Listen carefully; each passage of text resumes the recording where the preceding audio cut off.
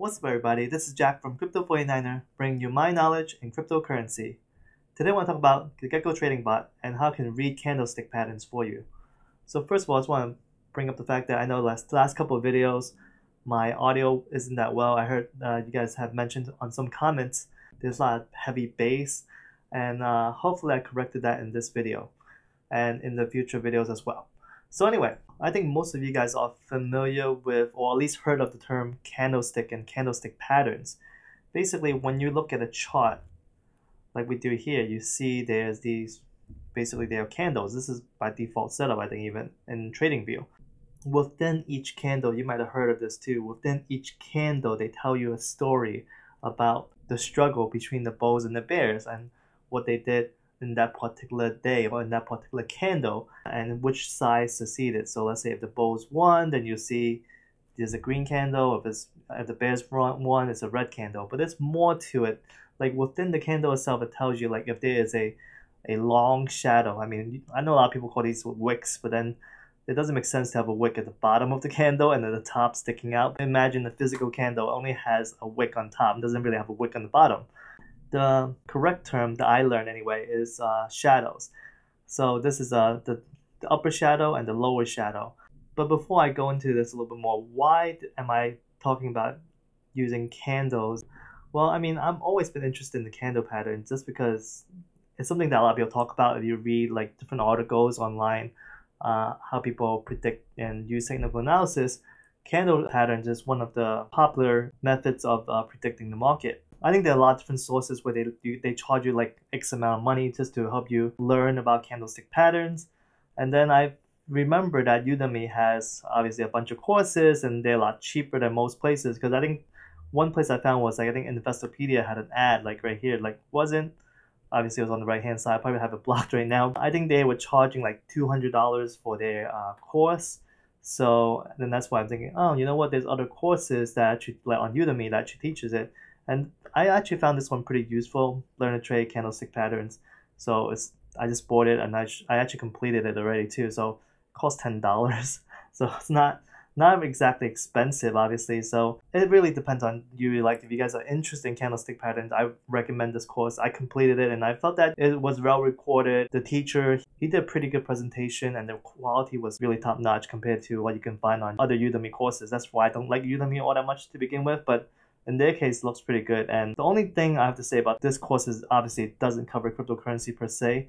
So some of the stuff that they talk about, some of the candle patterns anyway, I question whether or not they actually apply for cryptocurrency, only because cryptocurrency markets are 24/7. So each candle from one day to the next, let's say you're looking at the daily chart here. Each candle one to the next, they close the next minute. So let's say this is from August 7th, 23:59 UTC. It closes 23:59 seconds. That's when this candle closes. So, and then the next one starts the next day, and that next second, 00. There is no gap, not like a traditional market. So a lot of other patterns that they cover in this course here, especially the multi-day patterns, might or might not apply. But at the very minimum, the one-day patterns, the ones that actually tell you the story of the day, those I think I found pretty helpful. So it's something that, you know, if you guys are interested in learning, I definitely think that it's useful to take this course. But if you guys don't want to spend the money, as I often do not want to spend money on these things, but you know, in this case I did.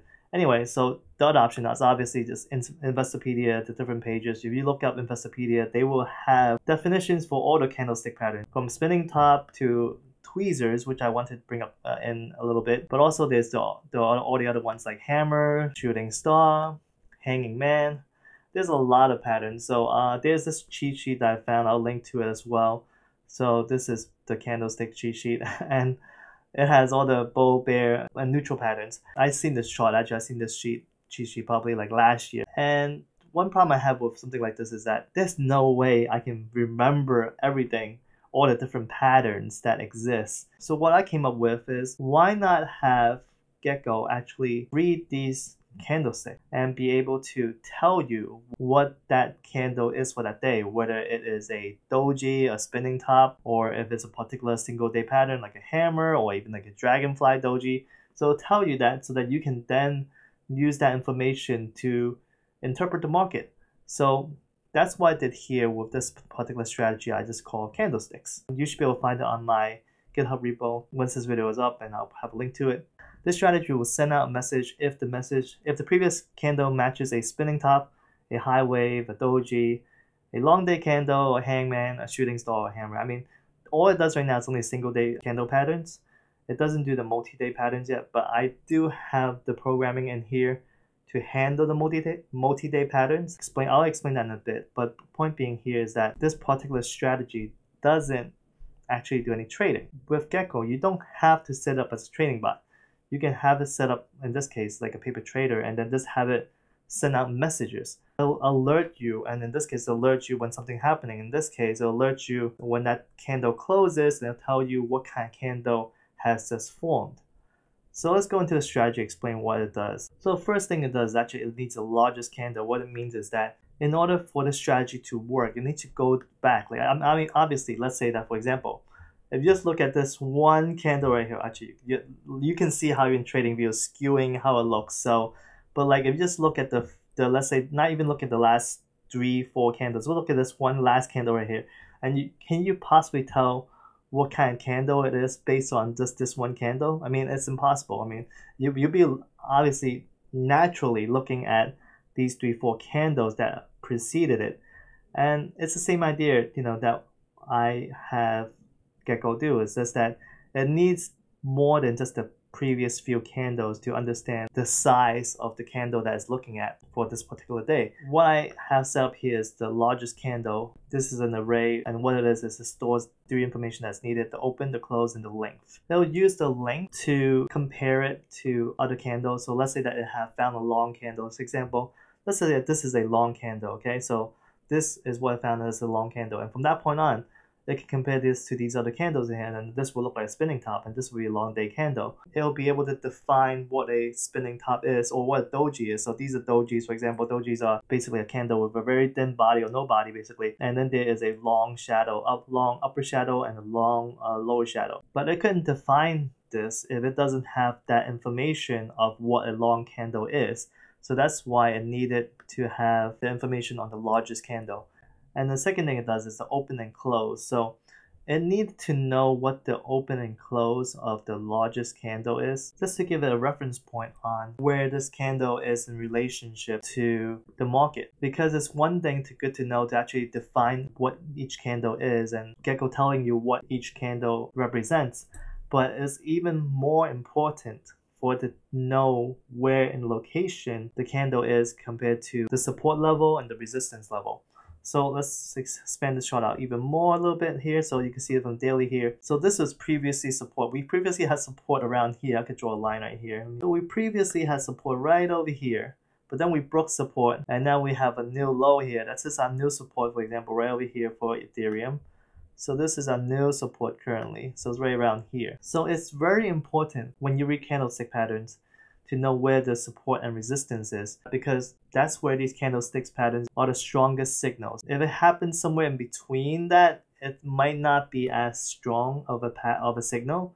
So it's definitely important to know where the location of the candle is in relationship to the support and the resistance. So back in the strategy here, in the update function here, what does it do? So first thing in the update function is it checks if the candle is an open or closed candle. Open candle means is that is a positive candle, a green candle, and a closed candle is a red candle. It needs to know this information so that it can calculate the candle length properly, because again, let's go back to the cheat sheet over here. So you look at it, this is the candlestick basics. For a closed candle, so the open is on the top here and the close is at the bottom. For an open candle, you have the close is on top and the open at the bottom.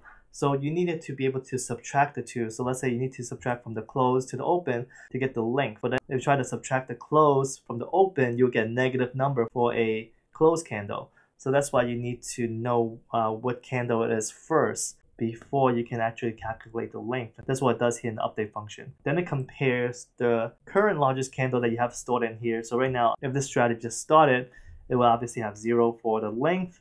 So that anything, it will be larger, and it will just plug that candle in, the current candle, into the largest candle, and then repeat the process until actually reads enough history. I know right here I have required history equal 10. Preferably, I think you would want to have like at least 100 in here. 100 candles actually is only, for a daily chart, it's only about 3 months. So obviously 30 days per month.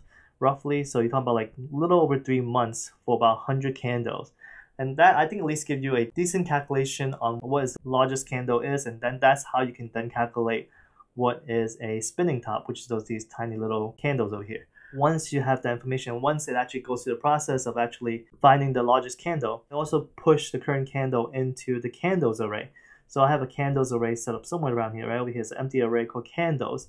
And what it does is, this is what you really need to determine those multi-day patterns, as I mentioned before, like those 2-day patterns, like the bullish engulfing, tweezer bottom, tweezer tops, or even the 3 or more plus candle patterns, like the morning star, the 3 white soldiers, the 3 black crows. I just find it too hard to remember everything. That's again the reason why I came up with this strategy, so that you don't have to remember everything. You just have Gekko tell you what that candle just closed happened to be. I push each candle into this candles array here. If it holds more than 10 candles, then what it does is actually it deletes the first candle in that array. So what it does then is that it will keep from, let's say, 1 to 10 to 2 to 11 to 12 to 13, so on and so forth. So it only keeps the 10 most recent candles. Again, that's what you really need. You don't really even need that long for some of these patterns.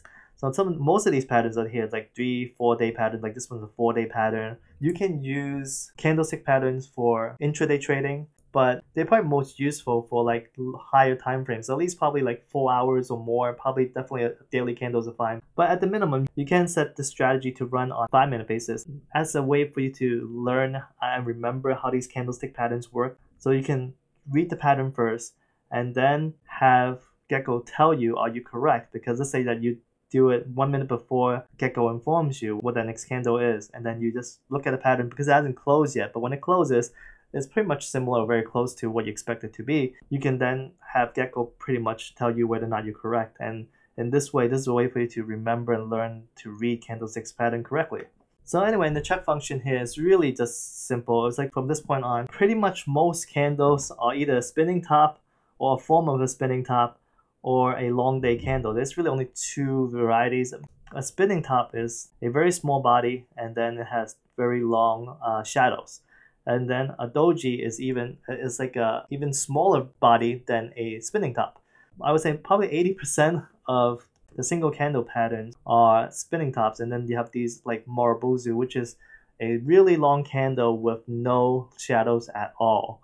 A lot of these, the hammer, the inverted hammer, the dragonfly doji, the bullish spinning tops, all of these single day patterns really fall into the spinning top criteria. And pretty much that's what it does. There's a lot of if statements in here. It gets a little difficult to read, but again, first thing it does actually before it does, it goes into the if statements on determining if it's a spinning top or not. It determines the trend, the last 3 trend, if it's going up or down. There are 3 closed candles before you have the hammer forming here. So it needs to read from these 3 previous candles before it actually can confirm that it's a hammer. So that's what it does here. It forms a trend first, whether it's an uptrend or downtrend, based on the 3 previous candles. And from that point on, it'll tell you whether or not it is a high wave candle or a doji. I mean, the default is a spinning top, but there is a lot of different options. So within doji even, there are different types of doji. There's the dragonfly doji, the tombstone doji. So it is a really ugly nested if statement, a bunch of if statements, but that's unfortunately the only way I can think of writing this strategy. But it pretty much covers every single one of the single day candle patterns. As I mentioned, I will probably add those multi-day patterns sometime down the road. So one other thing I want to point out is that it does have this here. So report if candles are within 10% range of a resistance or support, indicating a strong signal. This strategy obviously doesn't know where the resistance and the support is. So you actually have to give this information yourself in the config file itself. So you would actually see here, you will point in the resistance and support.